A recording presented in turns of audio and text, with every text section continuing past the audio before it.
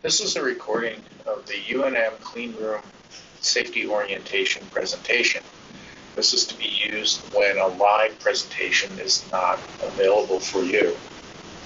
This is a requirement to go through the safety orientation and pass the safety exam prior to being allowed entry into the MTTC Cleanroom.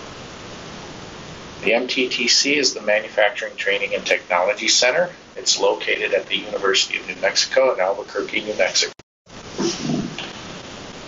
We're going to cover 6 different sections of the safety and protocols for entry into our cleanroom and to be able to work safely in our cleanroom environment.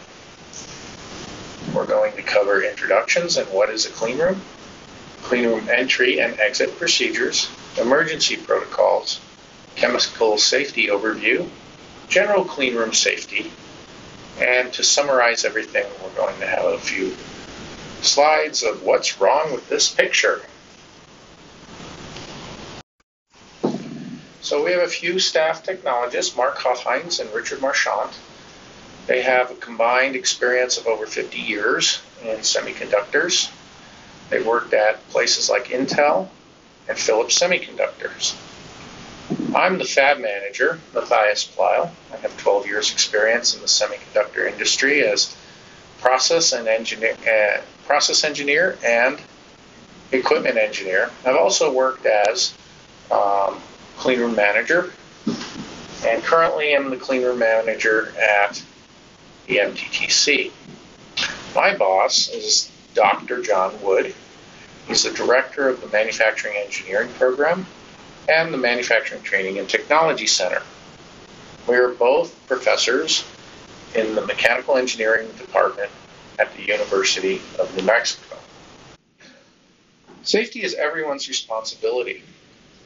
So hopefully by the end of these presentations, you'll be familiar with the cleanroom protocols, know how to dress to work in a cleanroom, know the emergency evacuation protocols, understand chemical safety, and understand waste disposal, as well as have an idea of how the fire extinguishers work and what type of fire extinguisher. Some of you may not know what a clean room is. A clean room is just that. It's a really clean room. So we characterize clean rooms by the number of particles there are in a unit volume. The cleaner the room, the harder it is to keep it clean. Our MTTC clean room is an ISO class 6 clean room or a class 1000 or better clean room. Depends which standards you're using to describe the class of the clean room. What this means is that there are no more than 1,000 half-micron and larger particles per cubic foot of volume of air. So perhaps this graphic can better explain the different classes of clean rooms. So the rule of thumb is allowable particle size should not exceed half the minimum feature size. So if you're in a clean room and you're making 2 micron size structures, and that's as small as you're going to go, then you don't need a clean room that's as clean as if you're making half a micron structure in your clean room. So your house at home is approximately 100,000. It's a class of 100,000. So that means you have 100,000 particles per cubic foot that are half a micron or bigger. Again, our clean room is a class 1000. And in fact, if we went to full bunny suits, we'd probably be better than a class 100. Intel, for example, has a class 1 or better clean room, which means they only have 1 particle. And they typically will use a different scale as well. 0.3 microns or bigger. So looking at this graphic, you can see the different classes of clean room. Right? So class 1, class 10, class 100, class 1000, class 10,000, class 100,000. And you can see how the particle size varies with the maximum number of particles per cubic foot. So if you have a class 1 clean room, that means you're on this scale. And as the particle sizes get bigger, you have fewer of them. And it goes in a logarithmic scale. So this is a log-log plot.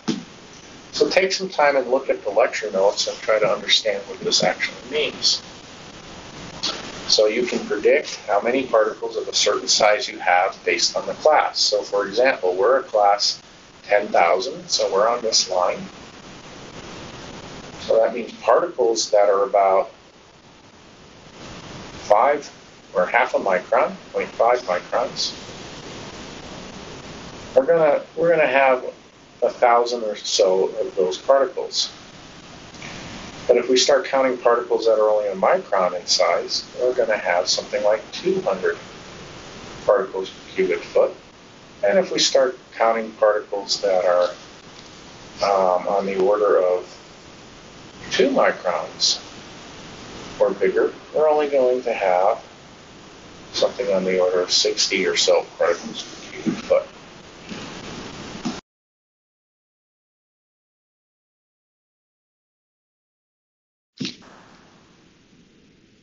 So one wants to keep particle contamination to a minimum in a clean room. So when you're processing electronic parts, for example, particles are like large boulders to those devices. So think about large boulders falling on your car. It's not going to run very well. Particles cause defects in electronic circuits and physical geometry. MEMS devices are micro-electromechanical systems, so it combines electronics with moving parts. So you can imagine if a particle lands on a moving part, such as a small gear, or a cantilever, or a micromembrane, it can disturb the way that part is supposed to work. So if you look at the corner here, you can see a spider mite. And if you look closely, this is a Sandia image, you can see the spider mite interacting with a flip mirror. This here is a gear. These are comb drives. Comb drives drives this flexure in this direction. And we have another set of comb drives over on the right side. Drives the flexure in the orthogonal direction, causing this very small gear to go in a circle. This gear has gear teeth that engage with a rack. So here's the rack. So as this turns, it pushes on this plate, and this will actually flip up. These are anchors here and here. These are hinges. So this flip mirror will flip up in this orientation. As the rack pushes this mirror in the direction of the arrow. So that's pretty cool. You may ask, what are the particle sources? Where do they come from? Well, quite frankly, the dirtiest thing in a clean room are people. People produce a lot of skin particles. We also produce mobile metal ions that get on our skin, like sodium is a common one. And it goes from the fingers to the gloves, saliva. When we cough, we can expel these particles, and they can end up on our products. Another source is, of course, paper and pens. So we have special paper, cleanroom paper, that doesn't produce as many particles as regular paper that you might find in an office. And the pens typically have low sodium content and low metal content. So we will provide you with special paper and pens if you need it. Nowadays, most people take an iPad in or a laptop computer. If you do that, you need to wipe it down before entering the clean room. So you always have to wipe down anything that is entering or re-entering the room from the outside. So that's typically done by putting a little isopropyl alcohol on a clean room wipe and wiping down your cell phone or your laptop. That removes the particles and the oils from your hands that may have deposited on your gadget. And we'll show you how to do that. So we use very clean water when rinsing our product from chemical processing. This is called deionized water. Deionized water goes through a filtration system first, and this is city water treated that comes into the MTTC. We do additional cleaning to the city water. We filter it so we get the particles out of it, and we also put it through a carbon filter. Then we go through reverse osmosis. That takes out most of the trace elements that you may find in water. And then we remove the ions with a deionization system. And finally, there's a UV kill. So the water goes through a quartz tube. And within that quartz tube, there's lighting that provides UV light to the flowing water. And it actually will kill any bacteria that might still be left in the water. You can see what the resistivity is. So when we deionize water, we increase the resistivity. So there are fewer ions, and then resistivity goes up. This is an analog to the dissolved solids in parts per million that you can find in water at different levels of deionization. Our clean room is at 18 mega ohms, which is the best you can get, and we maintain it at 18 mega ohms. So we're very proud of it. So we've established we have a very clean area to work. We have clean water. So what happens in a clean room other than having clean water and clean air? Well, we use a lot of chemicals to alter the surface of the silicon wafers to create electronic circuits or other physical geometries. We can also layer different materials on our silicon wafers and create structures. So we use a variety of acids and bases and solvents that are used to process these wafers. Some of these chemicals are known to affect an unborn fetus. So if you think you're pregnant, you probably shouldn't go into a clean room. Now, we have done a really good job in mitigating any trace fumes and that sort of thing. And if you wear your protective personal equipment when working with chemicals, you should be safe. But it's up to the individual. And we always like to side on being safer than not safer. And so to remove the risk to an unborn fetus, we suggest if you think you're pregnant or you are pregnant, you may not want to work in an environment that has chemicals around you. Part 2. Entering and exiting procedures for our clean room. Before entering the clean room, you should really plan what you're going to do. You don't want to be going in and out of the clean room because you forgot your notes or you forgot your clean room notebook or whatnot. You also want to make sure that you visited the restroom before going in, especially if you're part of a class.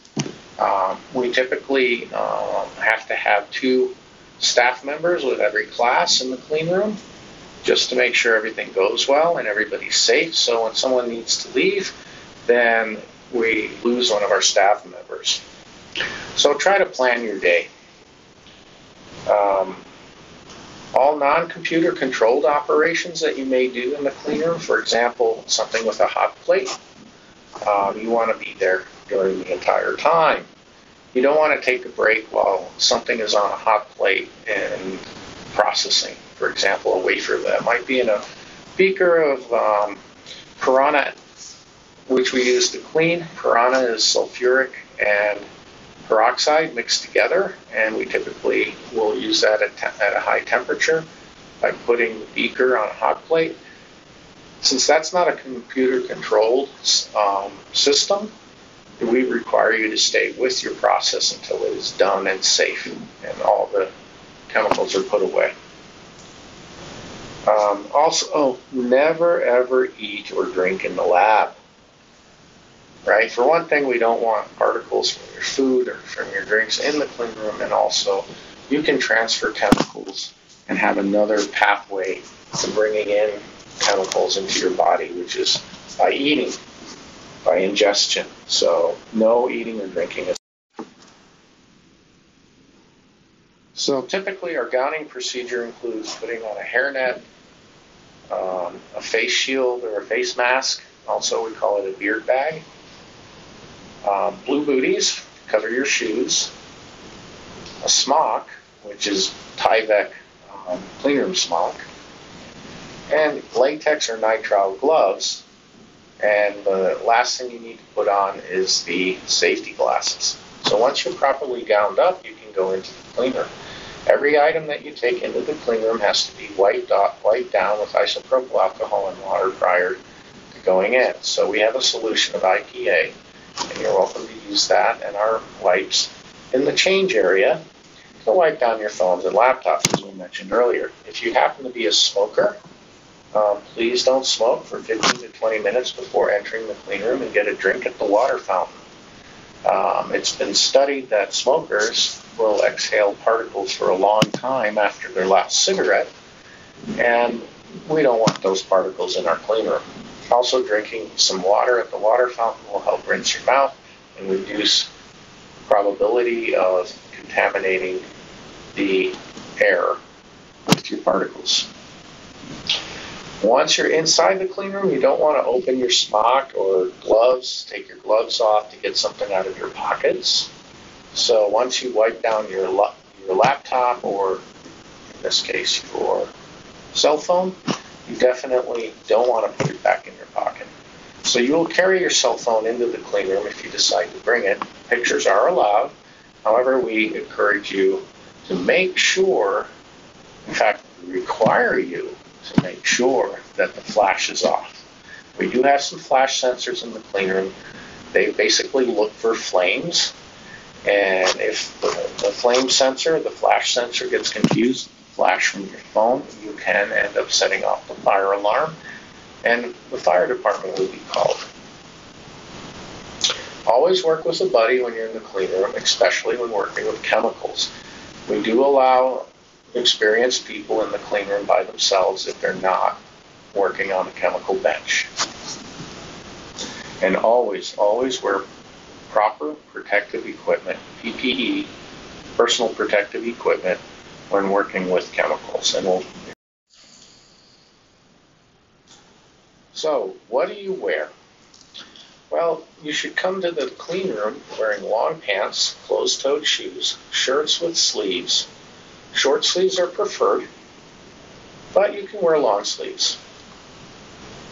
The long pants protect your legs in case there's a splash, and the closed-toed shoes do the same in case there's a spill or if you drop something on your foot.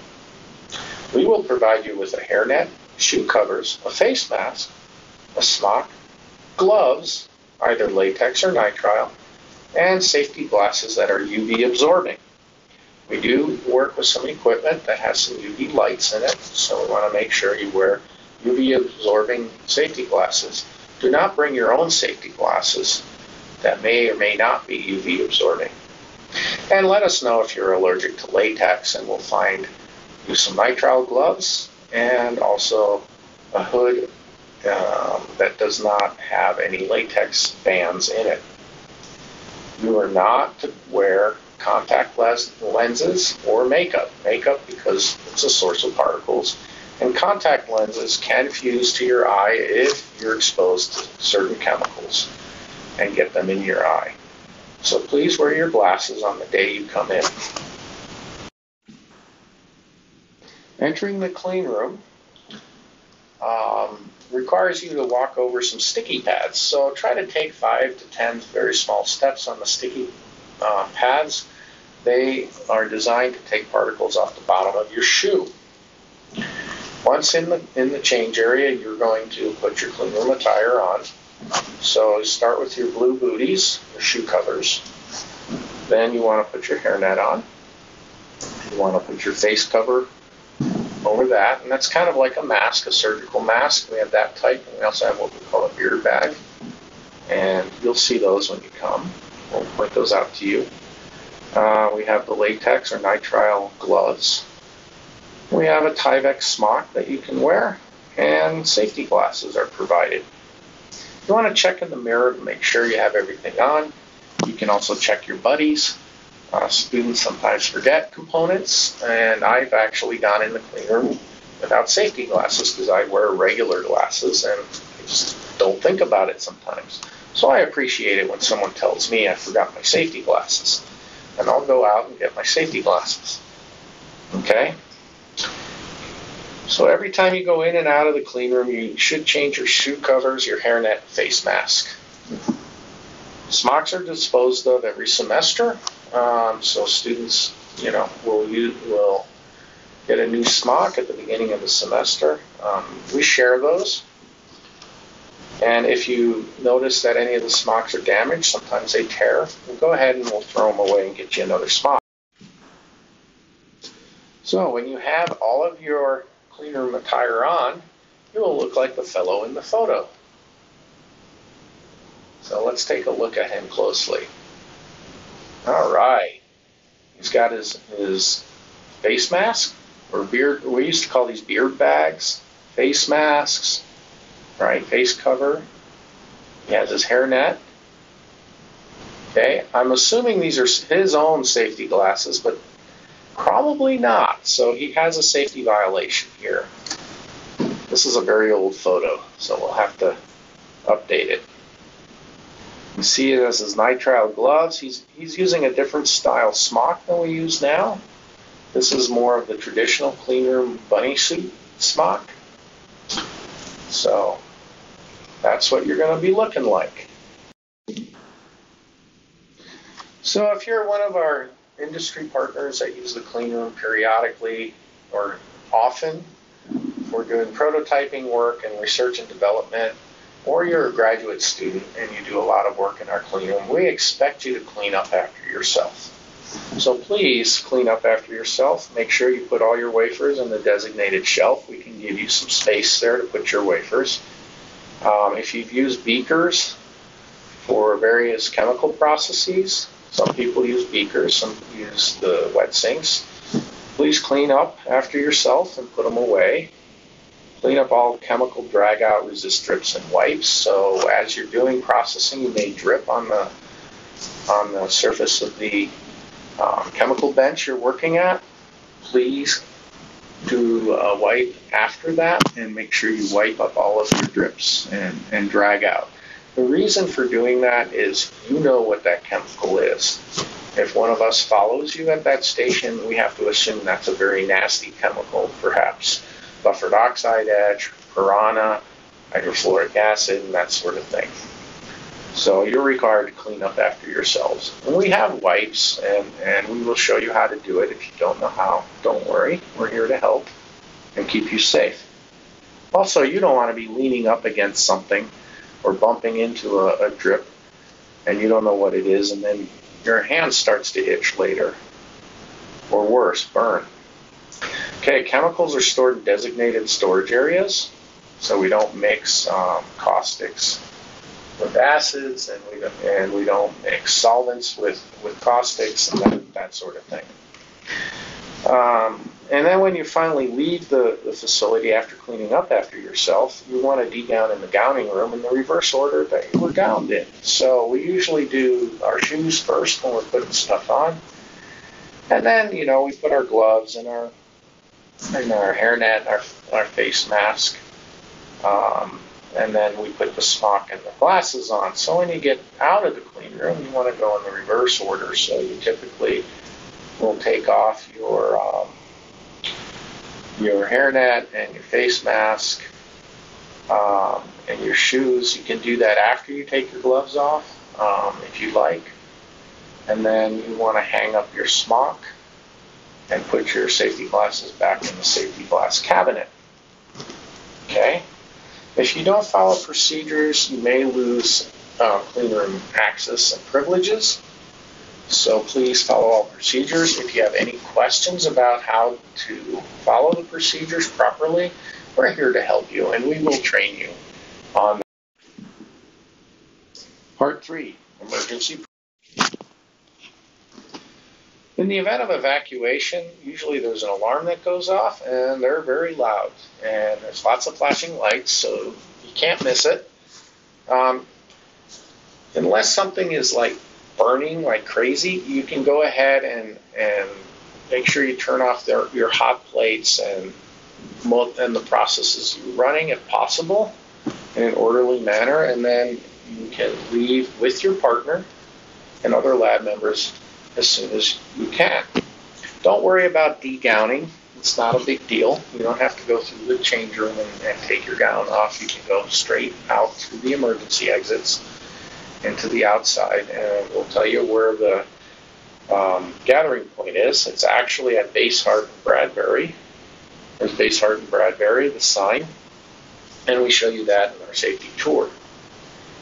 If the alarm is active, such as a fire alarm, you don't have to worry about calling 911. It's been done. Just get to a safe area and get to the gathering area. The gathering area is close to the parking garage, the MTTC parking garage at the corner of Base Hart and Bradbury. And we pointed out during our physical. Now, I don't expect you to remember this graphic when you're in the clean room, but basically I'll explain to you how it works. Let me get my bearings here. Okay, so this is the entry point for the change area. So you come into the clean room here.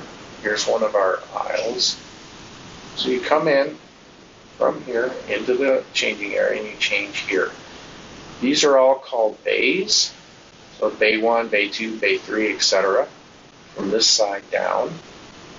And there are doors on each end of the bays. Here's a door, here's a door, here's a door. This is pointing north, so we call this aisle here the north aisle. Okay, and if there's any problem in the clean room, you typically will exit out to the north aisle, and you can take this exit here, or you can take this exit here and walk across here and then come out, or you can come up and around and go down this street here to Base Hart and Bradbury Assembly Point. If these are blocked for some reason, if there's a fire here, maybe out in the cub, one of the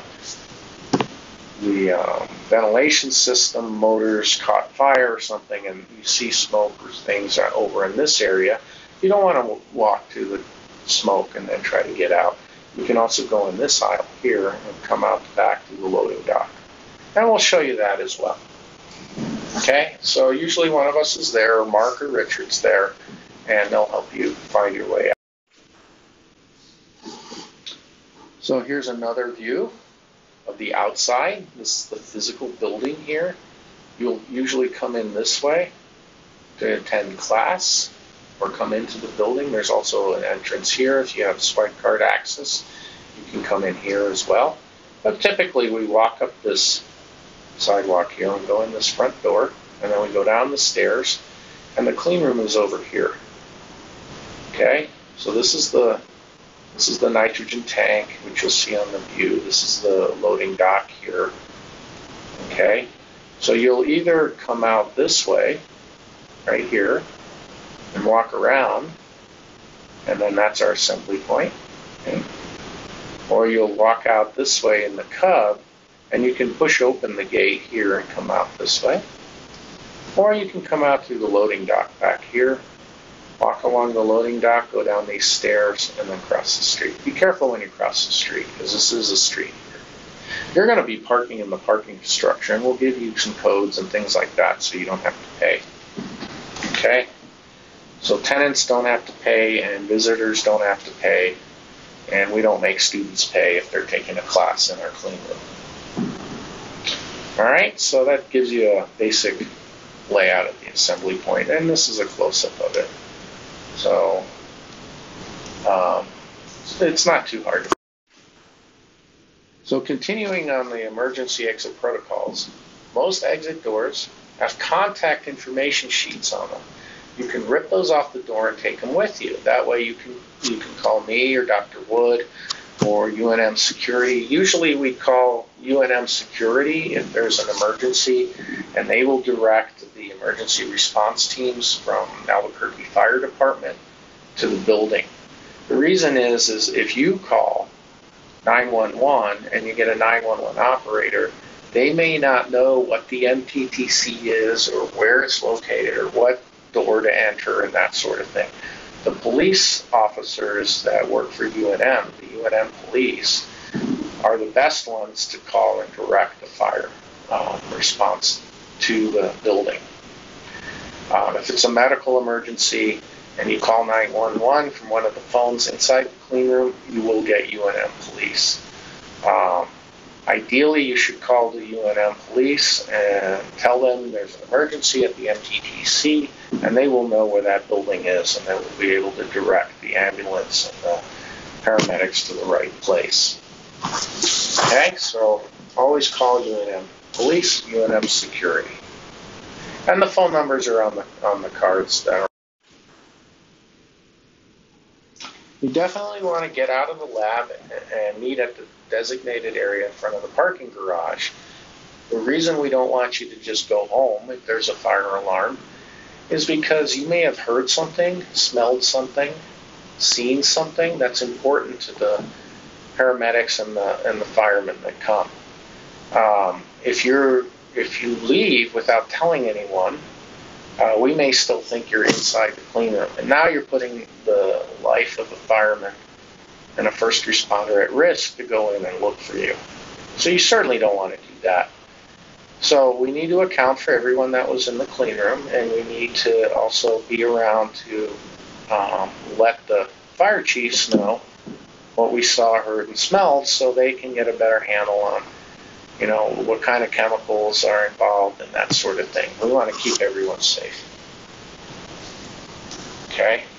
So typically, if you're a student, you'll be with us. If you're an individual contractor, you may be in the clean room by yourself. So you should know your way out. And you need to also go to the assembly point, because Mark and Richard will know that you're in the clean room. And we want to make sure you made it out okay. It's critical you remain at the assembly site. Okay, so please stay there until you're done. So what's more common in industrial environments than a fire or a chemical leak or a gas leak is a medical emergency. So people are diabetic, they have heart disease, and that sort of thing. Some people get panic attacks if they're in a yellow room area, or people can have seizures and that sort of thing. So medical emergencies actually happen and have a higher probability of happening than some of the fire type of emergencies. So if someone faints or becomes unconscious, you want to go through the standard procedure and have someone call 911. If they don't have a pulse and you're CPR trained, you can start CPR. Okay, but it's always important to call 911 or call UNM police. Okay, and this will give you the emergency response personnel will be able to come. Okay, if you're the only person around, call for assistance first and then start CPR, because you need to have someone coming. We now have red buttons in several of the bays, and if you push the red button, the alarm will go off in the office area. So Diane or Arden or Mark or Richard will hear that and get a hold of Mark and Richard to go check out what's going on in the fab in case they're not working in there at the time of the emergency. So please make sure you do that, and we'll point that out in our safety. So if you're trained and the person is unconscious and has stopped breathing and has no pulse, then you may place the AED patches on them to restart their heart. Many people are trained in AED and CPR, and we have AED systems in a couple of locations in the clean room. One is in the change area, so you can use it. Mark and Richard are also trained on it, and those are periodically checked and are functional, so we make sure they're working. Okay, never move a person unless it's not safe to remain in the immediate area, because you may actually cause more harm than good. Another type of emergency is a chemical exposure. So if you use personal protective equipment properly, you probably won't be subjected to any chemical exposures. However, it can happen. A glove could have a hole in it or a tear. You may drop something into a bath and it could splash. Usually that, though, you're protected with the personal protective equipment. Or you may just have a bad day and forget to put on your chemical gloves and reach into something without thinking and get a chemical burn. So if that happens, you'll push the red button, which will alert the MTTC staff. If it's a hand, a forearm, or foot exposure, you can carefully remove and dispose of contaminated items. If your buddy, who should be there if you're doing chemical work, can put on some chemical gloves and help you degown without cross-contaminating themselves.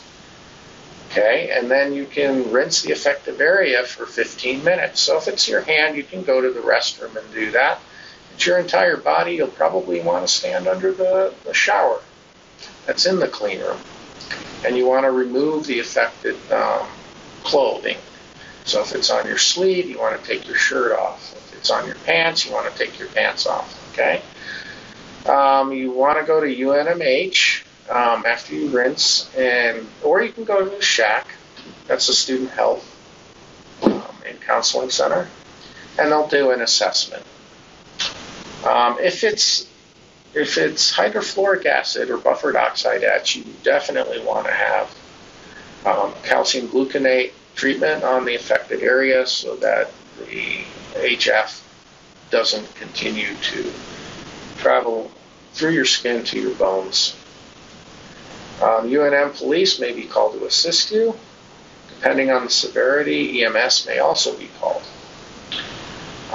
If you do not go to SHAC or UNMH to be checked out after a chemical exposure incident, we will send the police to your dorm room and come get you and take you forcibly to be checked out. It's in your best interest to do that. If you are exposed to any chemical or injured, you must be checked out by medical personnel. I'm not a medical personnel. I can't say, oh, it's okay, don't worry about it. Okay, you will get a written report, and you will be giving that written report to the fab manager, which happens to be me. And I will write an incident report up, and it'll go in front of the safety committee at UNM, and every incident of any sort of incident of an emergency in a lab on campus is reviewed. So we're looking for ways to improve the safety and make sure we have everything covered. You won't be able to go back in the fab until we figured out what happened and root cause is determined. And then we may retrain you and allow you back in. Unless you willingly did not follow safety protocols, then we can't trust you anymore and you won't be allowed in. So please follow safety protocols, and if you forget or someone coaches you, take it well, and please be respectful to our technicians. We're out to help you. If you forgot to put your gloves on and we happen to be there, we'll remind you, hey, you need to put your gloves on, your chemical gloves and whatnot. So don't argue. Just say, oh, thank you very much for letting me know. Don't try to say, well, I'm only using water, I'm only using a weak acid or whatever. We don't know what you're using, and okay, we have some fire suppression systems in the clean room. We have a solvent bench where we use things like acetone and isopropyl alcohol and methanol. These are all flammables.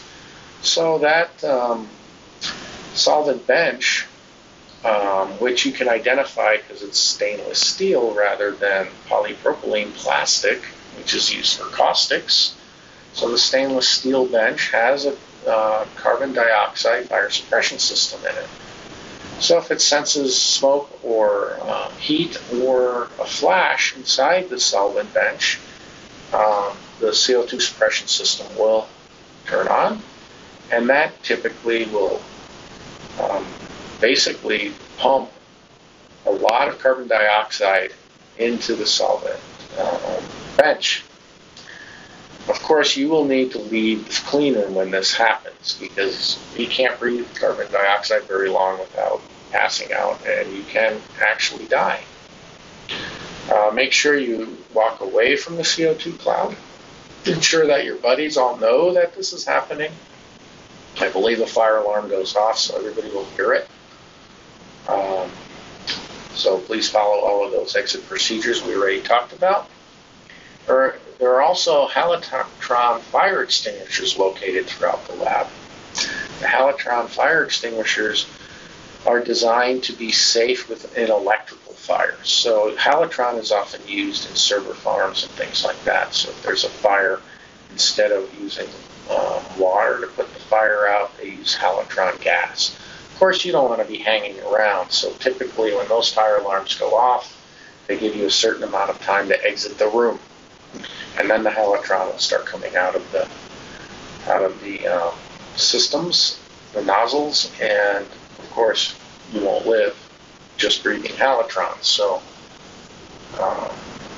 halotron is an acceptable fire extinguisher for flammables or electrical fires, and it's a BC type fire extinguisher. Other BC type fire extinguishers are dry chemical fire extinguishers, but those would contaminate the lab more than necessary.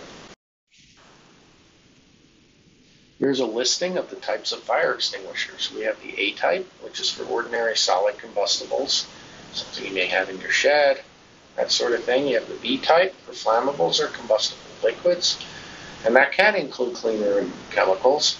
You may want a B type in your garage if you work around, gasoline and things like that. A C type is for electrical equipment. Okay, so a BC may be the best if you use a circular saw and you have flammables that you use if you make cabinets or something. So definitely make sure you get the proper fire extinguisher for your home hobby shops. And then there's some really oddball type of fire extinguishers for combustible metals. We don't use these metals in our clean room in their pure form, so they're not combustible. But things like magnesium, titanium, potassium, and sodium, in their pure forms are very combustible metals, and they're hard to put out, so you have to use a D-type fire extinguisher. And we already talked about halotron, okay, and the CO2 fire. Part 4, chemical safety. So chemical safety is really important, and in order to work safely in an environment where you're using chemicals every day, it's best to read the safety data sheets. These used to be called MSDSs, material safety data sheets, and if you look at the photograph here, okay, that's what they are called in these binders. We still keep our safety data sheets in these binders. Every time we bring in a new chemical into the clean room, we add it to the binder. We never take any out of the binder, and this is so people who work in the clean room can look up the chemicals that they'll be working with and read about the exposure limits and what type of safety equipment they need to wear to use the chemicals safely. Okay, so you want to read the safety data sheets for whatever chemical you're working with. Understand the flash points for the solvents we are using. You definitely don't want to heat up solvents to within 20 degrees or so of the flash point, because it becomes extremely dangerous. Any kind of spark or ignition source can cause a fire. We also work with things like hydrofluoric acid. It's called buffered oxide etch. So it's buffered as a buffered solution of hydrofluoric. This is not good for people. Okay, so we're very careful on how we use it. For those of you who are just taking the clean room experience and doing the art wafer, for example, I will do all the buffered oxide etching for you, or one of my trained lab TAs will be doing it for you. Okay, so you won't do it until you're properly trained. If you're a graduate student, you will be trained, because you will probably use buffered oxide etch at some point. And we will help you with that, and we will be with you the first few times you use it. Any kind of chemical contact, let the lab techs know. Mark and Richard are our first line of defense, and then they will let me know, and so that we can follow all the protocols necessary to document what happened and make sure you get the correct medical treatment and review. Okay, so HF is the one we're worried about the most. Of course, sulfuric acid is bad, and hydrogen peroxide and developer are all bad for you as well. But the hydrofluoric is dangerous. So we will rinse the affected area for 15 minutes with water and then apply calcium gluconate solve to that. Solve is like a cream, but it has calcium gluconate in it. So that will be done, and then you'll be taken to the UNM emergency room to be evaluated and to get further calcium treatments. So now with the internet, you can find almost every safety data sheet you're interested in online. So I highly recommend, if you're working with chemicals at home, on stripping cabinetry or doing those kind of things, please look up the STSs and make sure you understand the hazards involved. So what are some things in an STS? This is a safety data sheet. Well, it's more than one sheet typically. You'll have information about its identification. So what is it called? Maybe some common names. Okay. Then you'll have information about the composition and other ingredients that might be with that. First aid measures. Some of them is, if you breathe it in and you feel bad, go to an area and breathe fresh air for a while.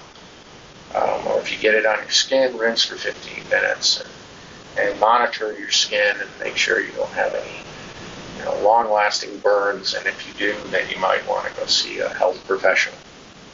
How to fight a fire with this material. What do you do if you spill it on the floor? And how do you clean it up? If that ever happens, then please let Mark and Richard know, and they will take the lead in a spill containment and clean up. Now, how do you store it? How do you handle it? Do you put it in a glass container, a plastic container? Do you store it in the dark, in the light? Do you have to refrigerate it? That sort of thing. What sort of exposure controls you need? You need a well-ventilated area. That's why we have all those solvent hoods. Do you have to wear personal protective equipment? Yeah, typically with any chemicals, we require our partners to use personal protective equipment, which includes triple trionic gloves, apron, and face shield. The other things in an STS could be physical and chemical properties, stability and reactivity information, toxicology information. This is really important if you're going to work with a chemical over a long period of time, because it might be very benign, if you use it just a few times, but if you use it every single day, day after day, shift after shift, then the long-term exposure might cause cancer or other health effects or liver damage, that sort of thing. So, toxicological information is good to go over, especially for materials you're going to use over a long period of time. Ecological information is now required, and that's so you don't dump it out in the grass, when you're done using something, right? How to dispose of it properly. Transport information. This is also new from the MSDSs. So you want information on the containers that tell the people who transport these chemicals what's inside and how dangerous they are. Regulatory information as well. Certain chemicals are controlled by the Department of Defense and Homeland Security for obvious reasons. And any other information that's important to make sure people using this material. So we have designated benches to do different types of work. So we have a caustic bench. This is where we do our developing typically, and we also do potassium hydroxide etching. And we'll show you that. That's in Bay 1. Also in Bay 1 is what we call our acid bench. This is a bench that has also a fume hood. It has deionized quick dump rinse, just like the caustic bench does. But we typically do our acid work in there.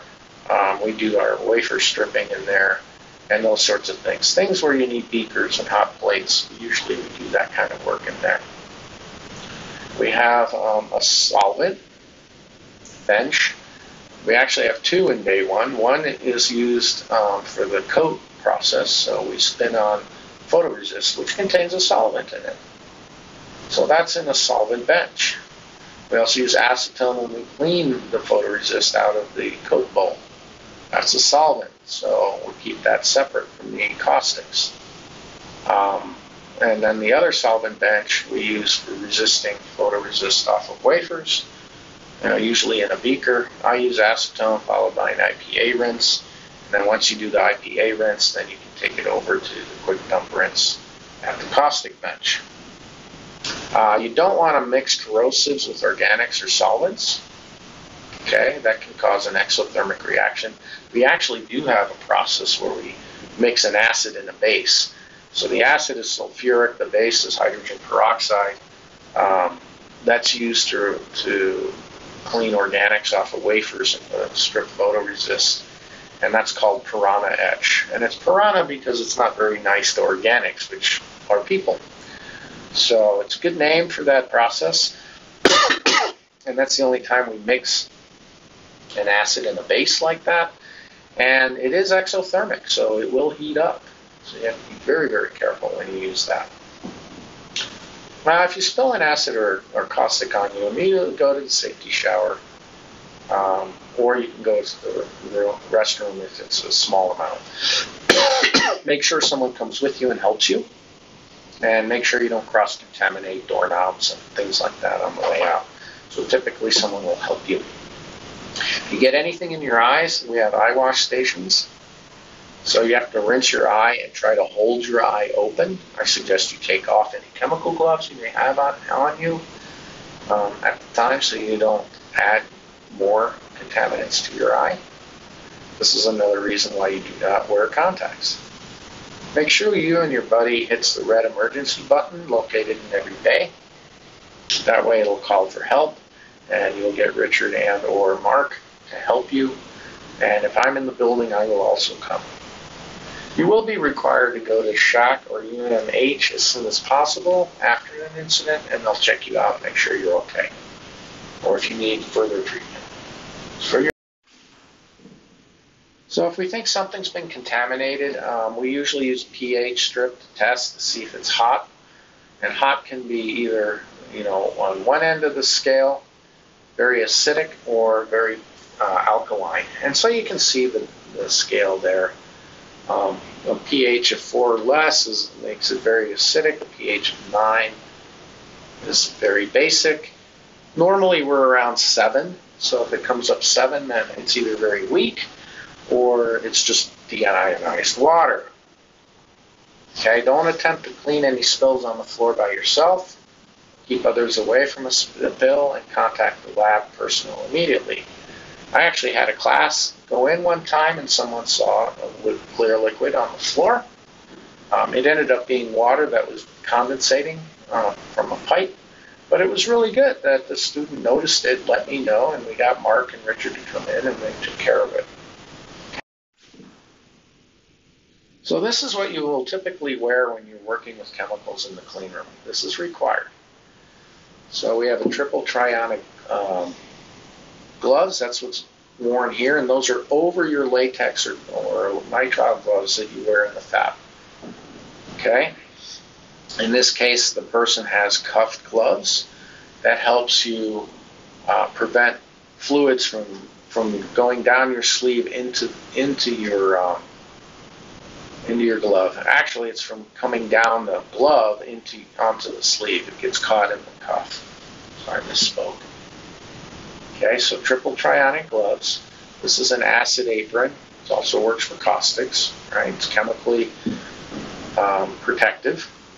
And then we wear a face shield over our safety goggles, our safety glasses. You definitely want to wear both. If the face shield gets scratched up or starts to get a little bit foggy, we'll replace it. We have plenty of these things, so we want to keep the face shields clear so you can see what you're doing. Okay? So that's what you need for personal protective equipment when working with chemicals. So once again, face shield, triple trionic gloves, apron. This is actually on the test. So Let me zoom in a little bit so you can see it. Okay. So sometimes we change the style of the aprons, but not to worry. They'll all protect you. Just as a side note, you can see a little bit of light coming through back here. That's from the UV lamp source that's inside the exposure tool. That's why these safety glasses you wear are UV absorbing.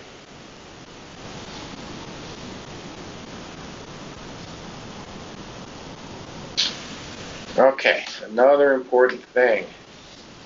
When pouring acids and bases, always pour the fluid away from your body in a continuous, smooth stream with no gurgling.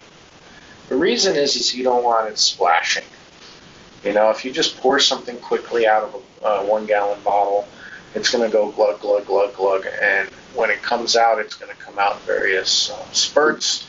That'll cause a splash. The splash could end up getting on you or getting on something, you know, in the bench and later cross-contaminating either someone's product or someone else's hand or glove or whatever. You never, ever submerge any body parts, including gloved hands, in a solution. So sometimes it's tempting to reach in and grab your wafer that fell inside of a tank, you know, into a tank to retrieve it.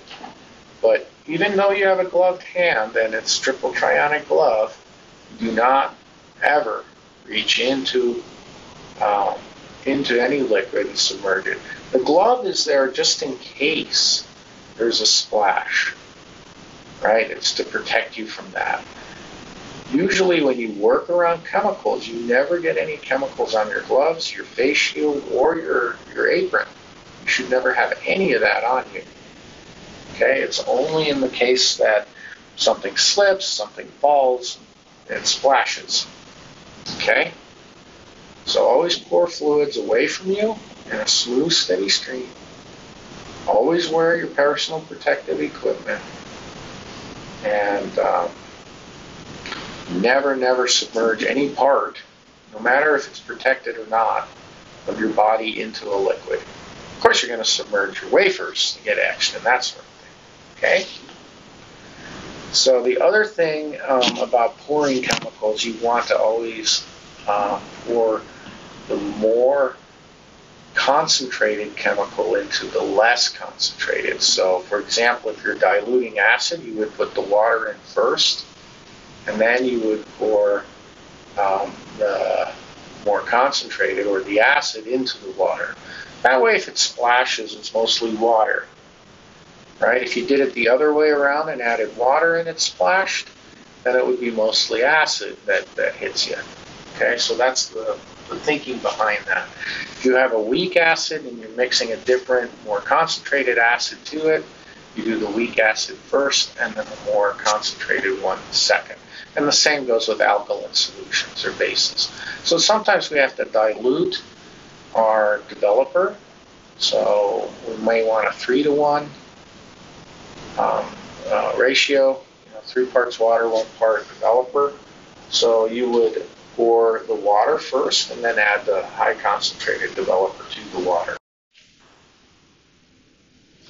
So adherence to chemical safety. That's really important. If you don't adhere to safety processes and procedures, you will be barred from the clean room.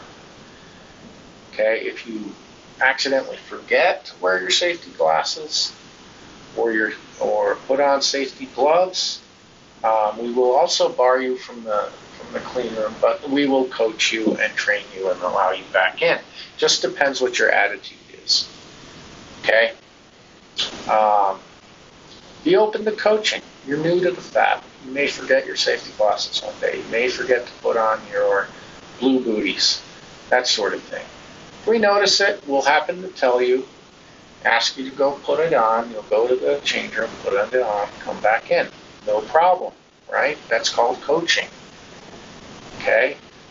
If you see your buddy, your classmate, or even see your professor not following the procedure or forgetting, gloves or face shield or something like that, please remind them. I know I appreciate it when people mention that I'm not doing something right, okay? Because I want to be safe too. So it's critical to know which PPE to wear and when to wear it for all wet chemistry operations. You are required to wear caustic apron, triple trionic gloves, and face shield, no matter what.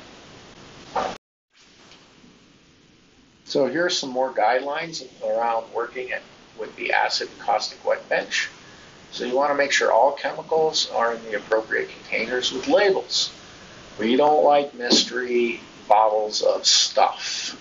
So if you happen to mix something for a specific process you're doing as a grad student or as a customer of the clean room, you are required to label that container as to what it is, the date that you made that solution, and your name and your cell number, so we can call you and say, hey, you know, we've noticed this here for a few days. Are you going to use it or should we toss it?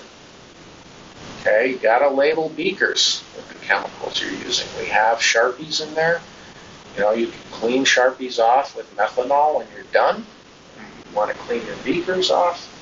But while a process is going on, you want to label the beaker. So for example, we have customers that will soak a wafer in acetone because it takes a long time for the acetone to diffuse and dissolve the photoresist, right, for a clean process, for example. And we may even let you do it overnight, but you have to get our agreement first. So what you're going to do is you're going to label the container, put your name, put what chemical is in there. So you would write, you know, matte plial, and you would write acetone, and you would write date, and if you know, Mark and Richard know me, so I don't have to put his cell number there. They already have it. They know Carrie, so Carrie works for 3D Glass, so they have that information. But if you're new or a grad student, then yeah, put your cell number there so they can call you and say, hey, what the heck? And you definitely want to talk to Richard and Mark if you're going to leave any kind of chemical out. They'll take a look at it. They will talk to you about it, and they have to agree to letting you keep it there. We aspirate all our caustics, so those are acids and bases. Okay, and aspiration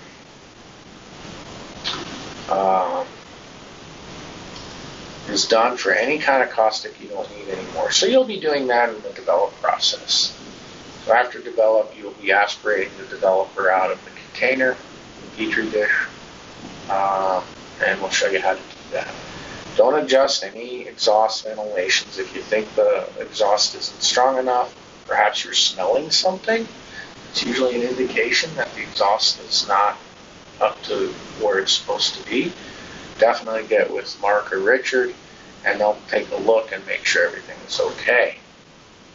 Okay, if something smells, you should probably leave with that. Okay, so occasionally we'll have a leak. For example, hexamethyl disilazane, it has a unique smell to it.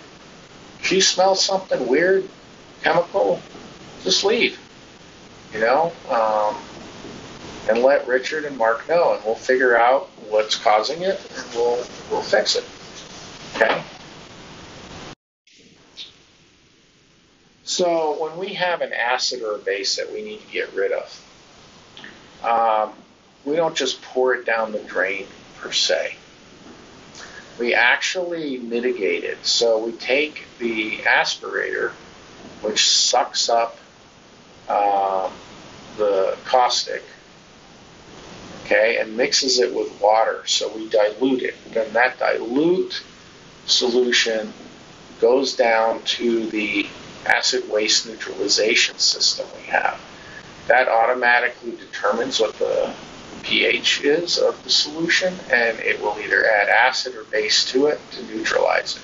Once it's neutralized, we can let it go to the standard sewer line from Albuquerque. Now remember, acid and bases are found in nature, and they're fine to have, and they're a normal part. And we have hydroxides, and we have, you know, acidic solutions in nature. We just dilute it down and neutralize it so it's neutral pH. And that way it won't upset the environment and it won't upset the sewer treatment plants either. Now, of course, you never want to pour a solvent down the drain. That's things like acetone. Alcohols are okay. Those are naturally occurring as well. But something like an acetone or a solvent, gasoline is considered a solvent or a flammable. Those kind of things you don't pour down the drain. It's really hard for the systems to clean all of that out. All right, so acids include hydrofluoric acid, sulfuric acid, acetic acid, nitric acid, piranha mixture, super clean 1, super clean 2, other non-flammable corrosives. Caustics are also potassium hydroxide, ammonium hydroxide. These are the bases, the alkalines, right? Sodium hydroxide and non-flammable corrosives. So caustics are actually acids and bases. So how do we aspirate? So we turn on the water flow to start the aspirator. We insert the end of the aspirator hose into the chemical container. The aspirator will lift the chemical from the container through the water venturi, and then dilution occurs as the chemical is directed to the neutralization system. Then we repeat. We rinse and aspirate the chemical 3 more times, and we shut off the aspirator, and we wet wipe and dry wipe the container and the bench. This is part of the test. How do we aspirate? So there are 6 steps involved, so learn these. I'm going to zoom in on this image here so you can see what it looks like. So let me point this out here. This is the venturi. So when you turn this valve on, water flows up through the venturi. The venturi is just a constriction in the pipe. When you have a constriction in the pipe, the water will flow faster. When the water flows faster, this T part right here, and this comes all the way around, comes back down. This T here, there's a lower pressure that's involved when you have a venturi. So it's like, why you have lift on an airplane wing. It's a fluid dynamic thing, right? So we speed up the flow right here. The T ends up having a vacuum, so it's going to want to suck up the tube into the venturi. Okay? And then the water flowing through the venturi will dilute whatever you suck up and go down the drain. And the drain goes to the acid waste neutralization system. Okay? So again, here's the valve. You turn it on. Water will flow. You take the end of this tube, which happens to be down here now. Take that tube and you may pull out the chemical out of the bath that you've been using. Okay? You empty it.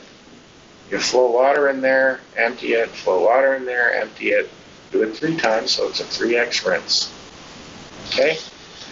And then you turn the venturi off. You have to turn the water flow off, otherwise you're going to drain the deionized water out of our tank. Okay? So that's pretty cool.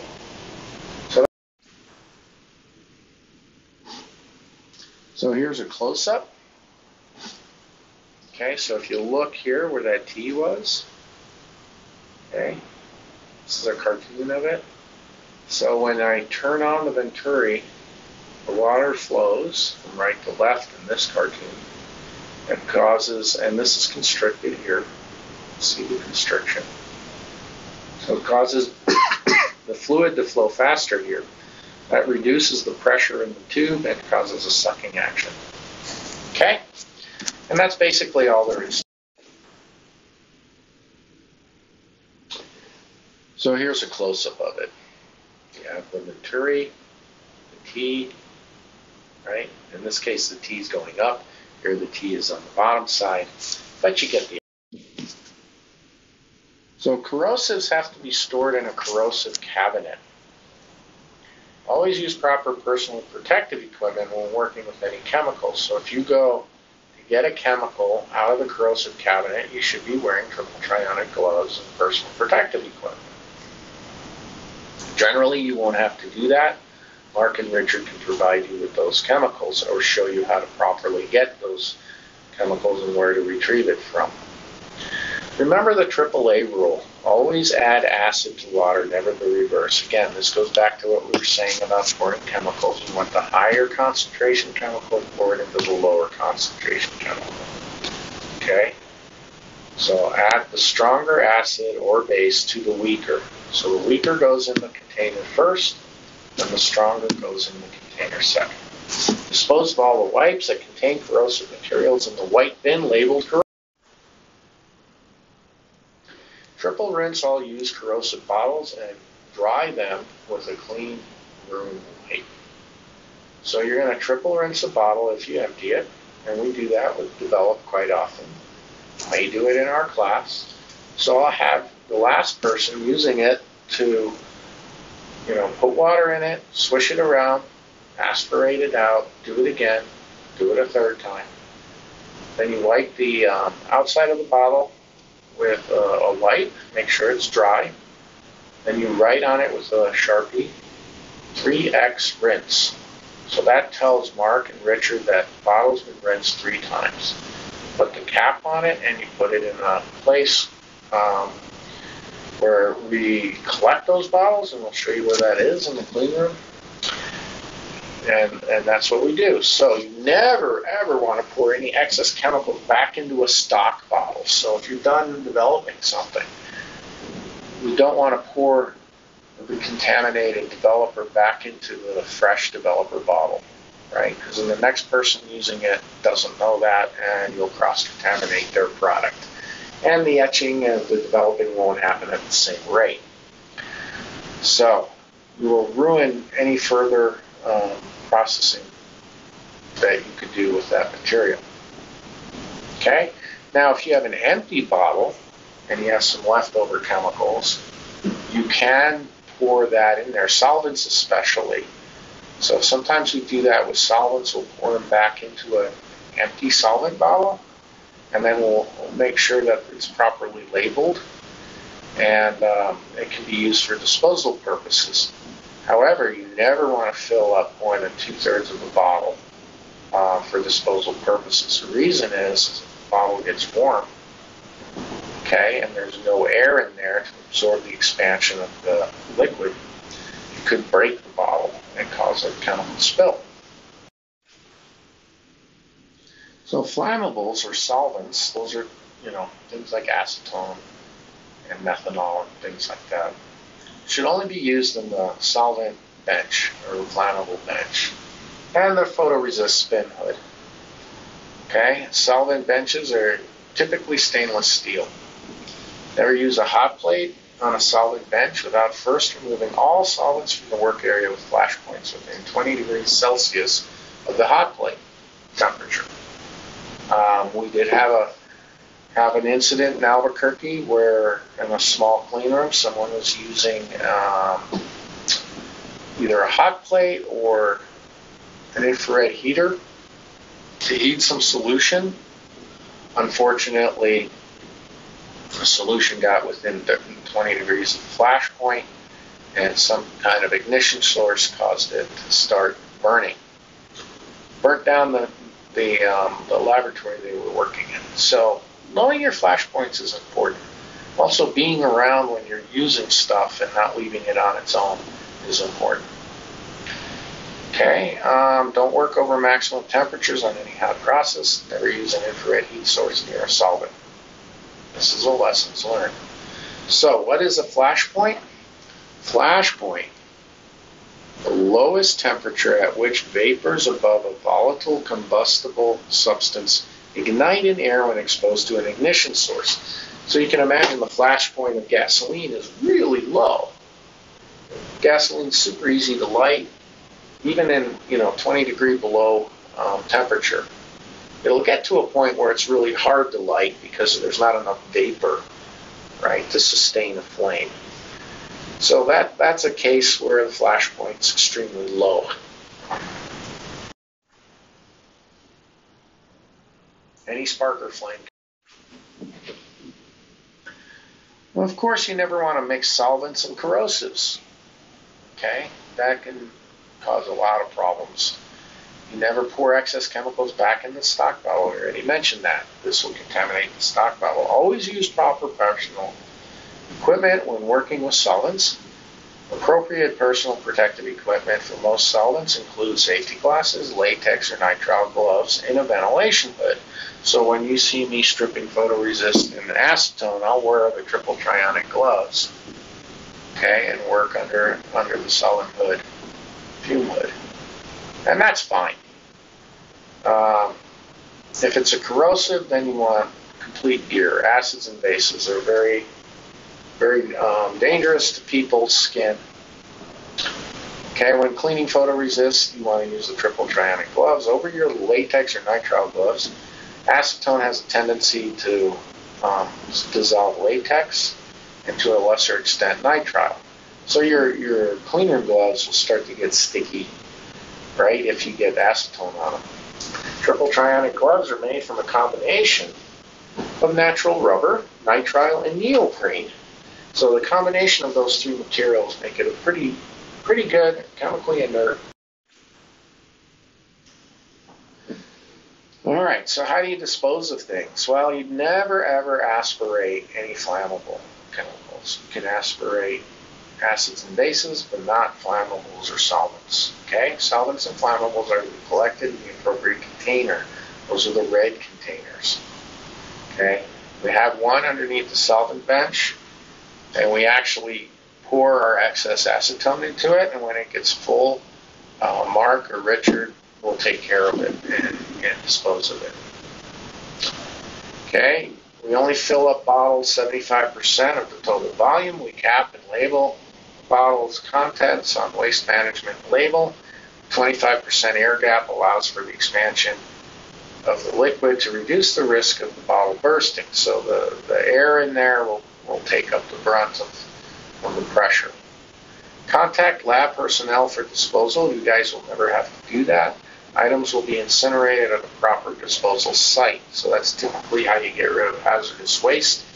You just burn it at a super high temperature, and all the chemical bonds will start breaking. You can dispose of the wipes containing solvents and flammables in only the red flammable waste containers. When returning chemicals to storage, which might happen if you only use half a gallon or so, always store chemicals in the proper locations. Solvents go in the solvent bench underneath. Corrosives go in the corrosives cabinet. Never put acetone, a solvent, in a corrosive cabinet.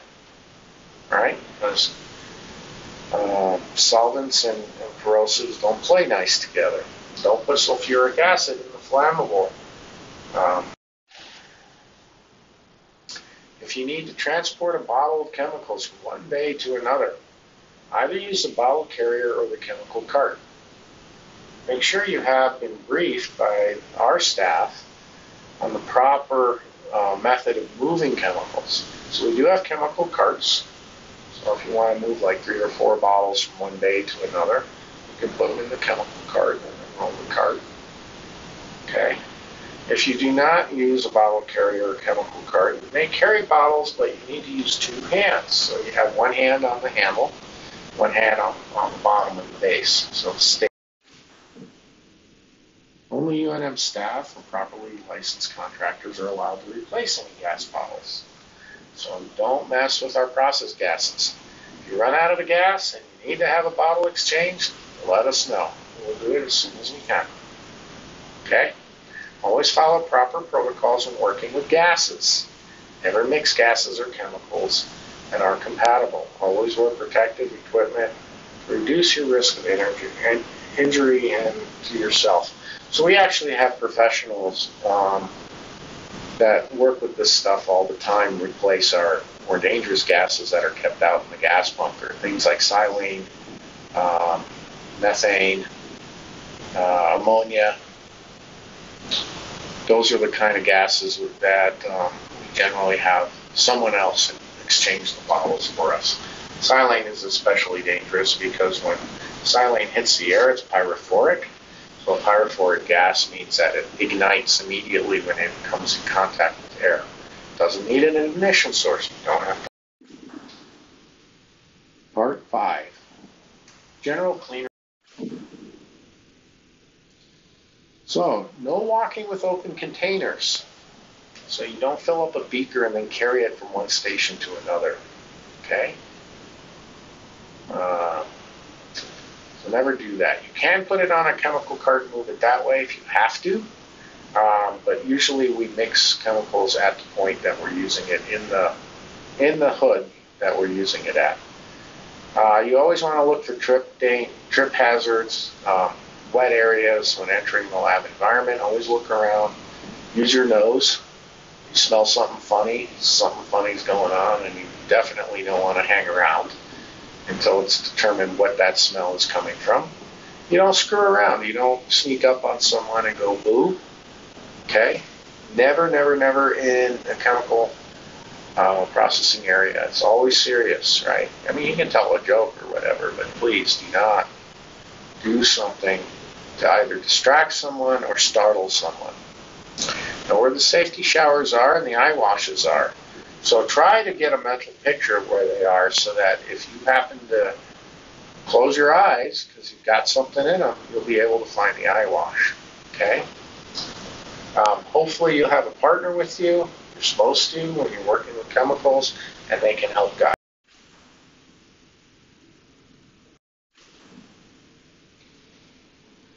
Know where the emergency exits are and how to operate them in an emergency situation. That's usually pretty straightforward. You just push on it. First aid kits are also available in the gowning room and in the south aisle, and we'll show you that. You can see it in this image over here. If we zoom in on it, okay, we have our AED. So that's our automatic electronic defibrillator. This is our CPR kit. And then we have the sodium gluconate. I believe that's behind here. And then a standard first aid kit. So if you get a little cut, right, you can go ahead and get a Band-Aid out of here. If you have a headache, I think we have Tylenol or ibuprofen or something in there. You know, feel free to use it. Mark typically looks at it every once in a while and refills it.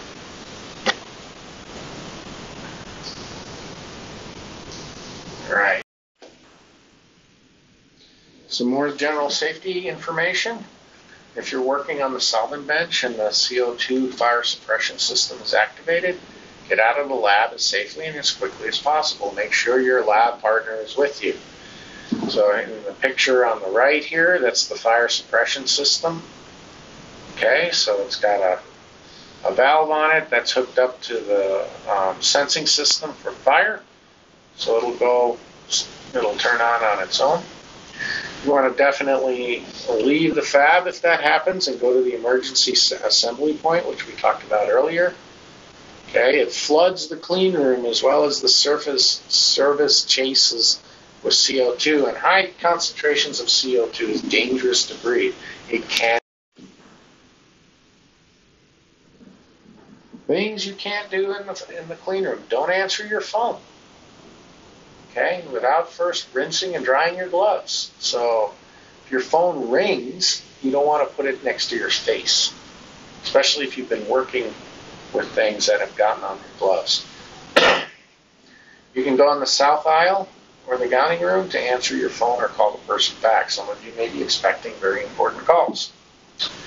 Then, of course, you replace your gloves once you've done your call. You cannot leave the bay wearing triple trionic gloves. If you're wearing triple trionic gloves, you've been working with chemicals. You may have chemicals on those gloves. If you touch a doorknob, you will transfer that chemical to the doorknob. Someone else touching the doorknob will get that chemical transferred to their cleanroom gloves if they're wearing them. Sometimes cleanroom gloves break and you have to go back and replace them.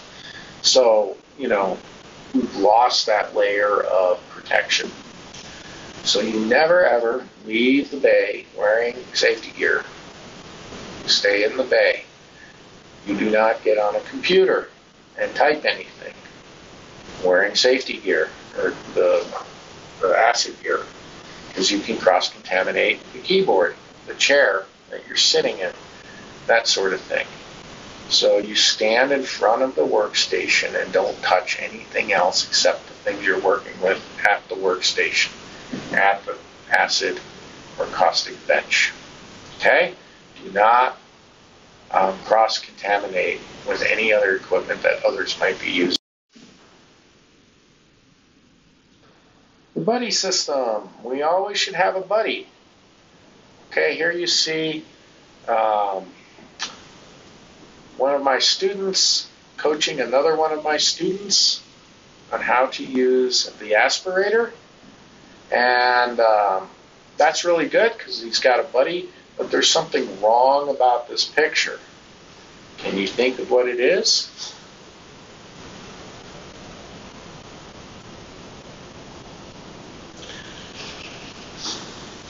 Well, he's standing a little too close to this individual. If something happens here, he's not protected. So typically, if you're coaching someone, you should stand further back, 2 to 3 feet. First, you explain everything to them before they start so they understand what they're doing. You know, you can show them how to, or they can go through the process without chemicals until they understand the procedure, and then they can do it with chemicals. Okay? So that's the only thing wrong with this picture. Okay, tool usage. Never use a tool you're not qualified to use. So we train you on equipment. We have to qualify you on equipment. Okay? Training is available upon request. Those paying customers we have, we only charge you 1 hour for training, even if it takes 6 days. Okay, the reason is safety is important and proper use of the equipment is important. So we'll train you for however long it takes until you're comfortable with what you're doing and we're comfortable with what you're doing. Don't hesitate to ask questions. Sometimes you get trained on a piece of equipment, you use it a few times, and then it might be 4 months later you come back and do another experiment using that equipment. If that's the case, you probably would want a refresher course, or at least someone's there with you to coach you through the steps to make sure you don't do something that will risk you, risk your product, or risk the equipment. Never attempt to fix any machine that's broken or not functioning right by yourself. You will tell Mark and Richard that the machine's not functioning right, and they will repair it or get the people in that need to be in to repair it. Okay? Shut off facilities only if it is unsafe for the tool to have the facilities connected, and always let us know. So if something's smoking, you can unplug it. Right? That's what we mean there. Okay, or push the emo button. Get some electrical. If anything's broken or wires are exposed or anything like that, please contact the lab personnel immediately. And if we're not directly around and something's not working right, leave a note. You know, the exposure tool seems to not function properly. The shutter is not working right or not consistent. And then put your name on the note so that we can follow up with you and say, okay, what exactly is it doing? Okay, don't lean or bump against equipment. There could be chemicals on the equipment. That would be one reason why you don't want to lean against anything in the clean room. The other reason is we have what we call emo buttons. Those are emergency machine off buttons. It's basically like pulling the plug. Those are designed in case someone's getting electrocuted. You hit the emo button, it shuts power down to the tool. You do not want to use the emo button to turn a tool off. That's not what it's for. Improper shutdown of a tool can damage it. Of course, when someone's life's at risk, we don't care. We want to save the person's life. So be aware of where the emergency off buttons are. Some of them are kind of low, right? Some of them are high up. So it's easy to bump into them. So if you think you may have tripped an emo button by accident, please let us know and right away so that we can make sure that the machine comes back to life. So here are some emo buttons. Okay, so we'll go ahead and go through that. So here's one. This is the Paraline coder. You can see this is at a very low level. Okay, that's the emo button right there. Emergency off button. So that's, probably not a great place to have it. Here's another one. This is on the spin rinse dryer. Okay, you can see that the emo button here has got a shroud around it. This was probably done. You can see this was an aftermarket thing. This was probably done because people, accidentally pushed this button too many times. So by putting a shroud around it, then if you bump it, it won't go off. You have to actually take your finger and push in on it. Okay, and you'll see that modification on a lot of tools in the clean room. Here's another emo button. This one's kind of high up on the sink, so chances of hitting it are pretty low. This one, however, is on our deep reactive ion etcher. And you can see the problem here. This button is about the same height as a chair. And I believe one time we had a workshop and someone bumped into this and shut the tool down. We didn't even know it. And that caused some damage to the power supply. Okay? So yes, you want to use that if someone's getting electrocuted, but otherwise you don't really want to push those buttons. Okay? So those are some examples of emergency off buttons. Emergency. All right. So waste disposal. That's something we're real picky about. You don't want to mix wastes. It can cause chemical instability. So you want to dispose of waste in its proper location. Corrosives go in the corrosive contaminated materials such as wipes, acid gloves, etc. go in the white corrosive disposal container. So what's a corrosive? Well, it's a material that is highly reactive and causes obvious damage to living tissue. That's an acid and a base, right? So lye, things you pour down the drain to clean the drains like Drano, that's actually sodium hydroxide. You get that on your skin, it'll burn you, right? We use potassium hydroxide, which will do the same thing to your skin, to etch crystalline silicon. So corrosives can act either directly by chemically destroying the part through oxidation or indirectly by causing an inflammation. Acids and bases are common corrosive materials. Corrosives such as these are also sometimes referred to as caustics. So if we say caustics, that's an acid or a base, or something contaminated with an acid or a base. Okay, so we have acidic corrosives, such as hydrochloric acid or sulfuric acid. We use that as well. Typical examples of basic corrosives are sodium hydroxide and lye. And what we call developer is a base. Flammable contaminated materials such as wipes and eyedroppers, we don't use eyedroppers or pipettes. Those sorts of things go in the red flammable waste containers. So those waste containers actually have a metal lid on them. And it goes back to the old days when they used to take ashes out of your furnace or whatever and put them in a metal can, right? So you wouldn't spread the fire. And then they started putting metal lids on it. Solvents and organic waste go in the red flammable waste containers. So photoresist is actually an organic with a solvent in it. Okay, regular non-contaminated waste such as paper and pens and plastic and wrappings and things like that go in the stainless steel containers. The reason we want to keep that separate is disposing of contaminated waste is more expensive to have that carried away. We don't want to mix different types of chemicals. Sharps, which are sharp things that can cut you, like broken glassware, for example, or broken wafers, which is more common in our clean room. They can be as sharp as razor blades, so they go in the red and white sharps container. There's no exception to that. So if we have a broken wafer, even if it has photoresist on it, it goes in the red and white container, or the sharps container. This is so that everybody knows you don't reach into that container because it will So here is a list of our common disposal waste containers that we have in the clean room. The caustics are white. We now have new caustic waste containers with a foot pedal to open up the top.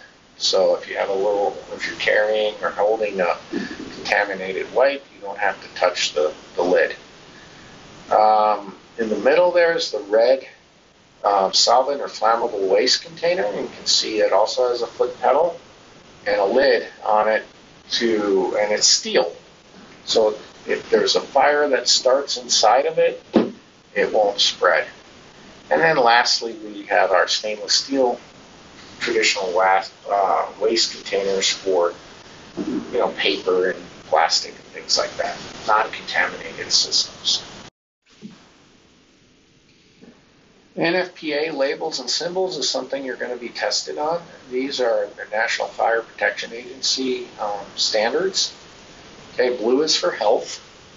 If you have a 0, that means it's not a risk to your health. And if you have a 4, it means it's very risky to your health. So the numbers go from 0 to 4. Flammable is red. Think of a fire truck, right? Flammable is red. Blue is health again. Think of your lips turning blue if you're not breathing, okay? Yellow is reactivity, okay? So reactive materials are things that will react. So oxygen is considered reactive, okay? Then you have the white diamond. The white is for special instructions. So you can have things in there like the W with a line through it. That means don't use water. So when firemen see this, a W with a line through it, they know not to use water on that fire. They'll use foam or something else because the water will make it worse. Okay? You can put a radioactive symbol in there, a biohazard symbol, a corrosive symbol in there. And that just gives the emergency response people an idea of how to treat a problem or a spill. Okay? So you should remember, 0 to 4, 4 being the worst. Blue, health. Red is flammability. Yellow is reactivity, and white is for special instructions. So that's actually a question on the. So we're OSHA compliant. We like to provide a safe working environment for our customers, our student researchers, our professors. So we're OSHA compliant. So OSHA stands for Occupational Safety Health Administration. It's federal. We also are overseen by the state. The state is called SHIA, which is State Health Environmental Agency. Okay, so you never work in an unsafe environment. If you feel that it's an unsafe environment, leave. Then tell us why you think it's unsafe. Always use proper personal protective equipment. And this goes for other companies you work for in the future and also at home if you're working with any kind of a chemical. Report unsafe work conditions or work habits immediately to lab personnel. So if you notice someone doing something and they're not following proper protocol, coach them, say, hey, by the way, you should be wearing a face shield. And if they say, leave me alone, I know what I'm doing, then let us know, right? Because if they're working unsafely, then it makes it unsafe for all of us. Always know how to get out of the place in the event of an emergency. So think about that. Think about how am I going to get out of here? Always be aware of your surroundings, right? Mostly to keep you from tripping into something or accidentally brushing against a beaker with chemicals in it and that sort of thing. All right, use proper safety devices and interlocks when you're working on high voltage equipment, which you're not going to do, but our staff does. And, they always have some sort of interlock, and they triple check and make sure everything is turned off. And they also tell each other they're going to work on this. And that other person looks it over and says, okay, yeah, it's safe. And you've unplugged it, you've turned off the circuit breaker and all. Okay, we're in our last part of this long lecture and safety briefing. It's far from brief, you may think. But we have a little bit of a fun thing and a thing to go over you know, what's wrong with this picture. So this is based on actual things we've seen in the clean room in the past. So we staged some shots. Our model in this wonderful set of photographs is Mark Hoffheinz. He's one of our techs. He has a very long white beard, typically. He's also a balloon pilot, and you know, he was generous enough to give me some of his time so I could. So what do you think? Is this okay? You know, he's carrying some chemicals in his hand. What's wrong with this picture? Well, one, carrying a bottle under your armpit is not proper protocol. You need to use two hands. If you're not using a chemical cart or carrier, you're going to use two hands to carry this bottle. So one hand will be around the neck, something like this, and then his other hand will be at the base. He's also carrying chemical gloves in his hand. I don't know if these have been used or not. If they've been used, then he's cross-contaminating his hand. Probably not a good idea. So here's Mark in front of our new hydrofluoric vapor etch system. Okay, we're setting this up. He's working with the equipment. He's got a wafer here ready to etch. So can you name some things that are wrong with this picture? Think about it. While working with chemicals, you have to wear proper personal protective equipment. So he doesn't have a face shield. He doesn't have his glasses over his eyes. The only time you can take your safety glasses and wear them on the top of your head like this is if you happen to be looking into a microscope. Sometimes you have to do that to use a microscope. But as soon as you turn away from that microscope, those glasses go back on and cover your eyes. Okay, so his glasses are up, not covering his eyes. He has triple trionic gloves on, but he doesn't have an acid apron, no caustic apron, and he doesn't have a face shield. Okay, so he's working on a chemical bench. He has to wear the chemical gear. So what's wrong with this picture? Well, there's a couple of things. One, you may say his face shield is up. Well, in this case, that doesn't matter because he's not doing any chemical work at the moment. But the real thing is he's coming in or out of the bay wearing chemical gear. So if he had been working on a chemicals bench, his apron could be contaminated, his gloves could be contaminated, opening the door, rubbing against the door can cross-contaminate the door, and someone who's not wearing chemical protective equipment could rub up against it and get it on themselves. They could touch the doorknob, get it on their gloved hands, and it's very easy. Everybody wants to scratch their face, right, while they're working, and it's something you don't think about. So what can happen in this scenario? We've got Mark standing kind of away from the bench, but he's not touching any other equipment or anything. His shield is up. That might be okay if he's not directly working with chemicals at the time. But this is the dangerous thing right here. He's got a triple trionic glove holding his cell phone. So he's cross-contaminated potentially his cell phone, and now he's putting it to his face, close to his eye, skin contact.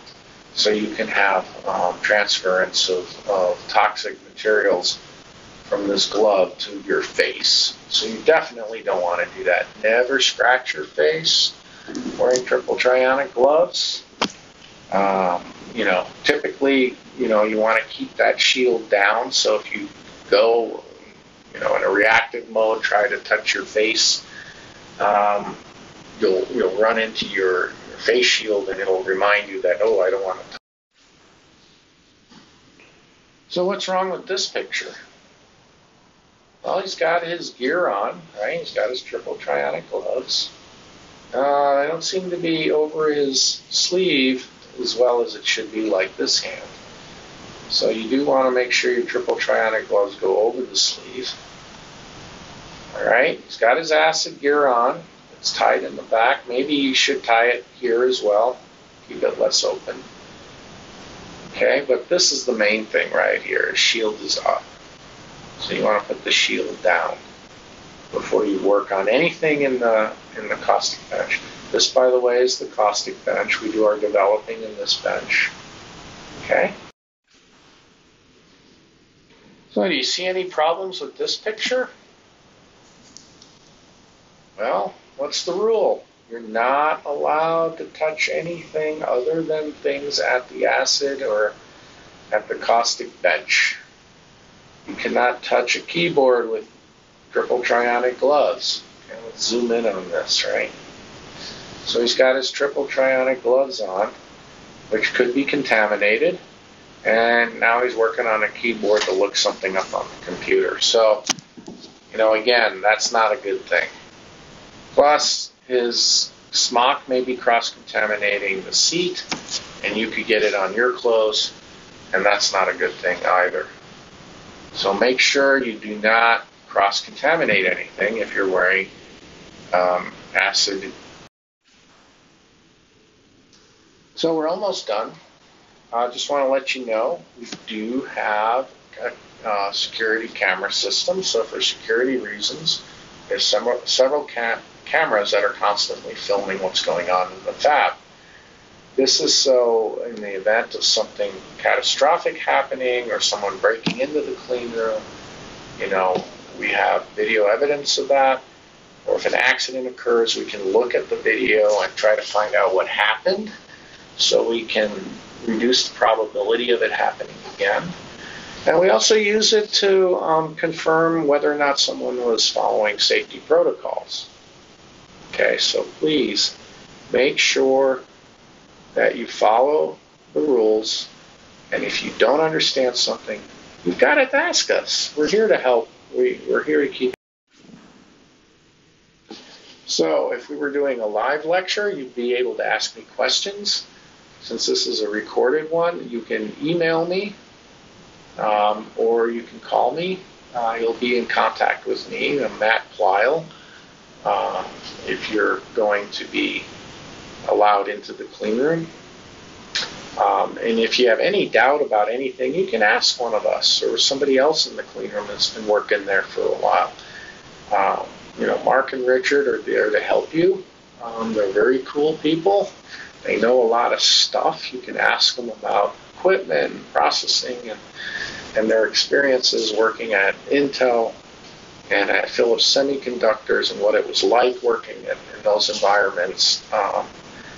You can learn a lot from them. I always do. Every week I learn something from those guys. So when in doubt, ask questions.